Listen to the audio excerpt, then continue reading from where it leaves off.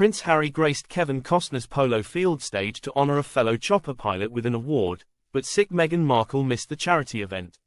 Meghan accompanied Harry to last year's bash, but the Duchess of Sussex was absent this time round due to illness.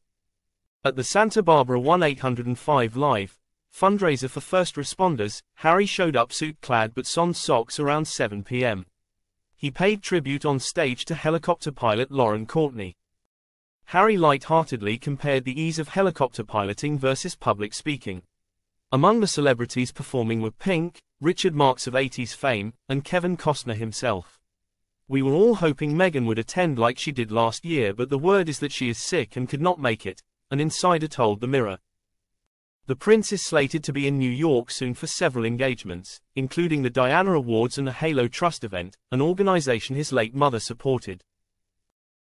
Scheduled to be in the UK on September 30th, Harry's appearances follow criticism from PR expert Edward Coram-James, who cited communication blunders for the Sussexes' dip in public regard.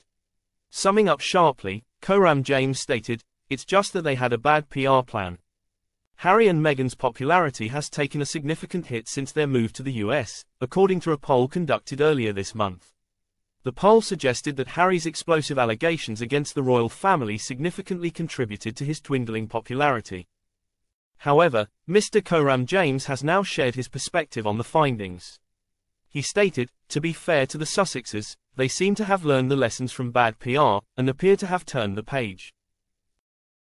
That's the thing with PR. If it goes wrong, the public can, fairly or unfairly, decide that it makes you a bad person, where, when it goes right, the public can decide that you're a good person. It's why communications are so key," Mr. Coram-James told Express.co.uk.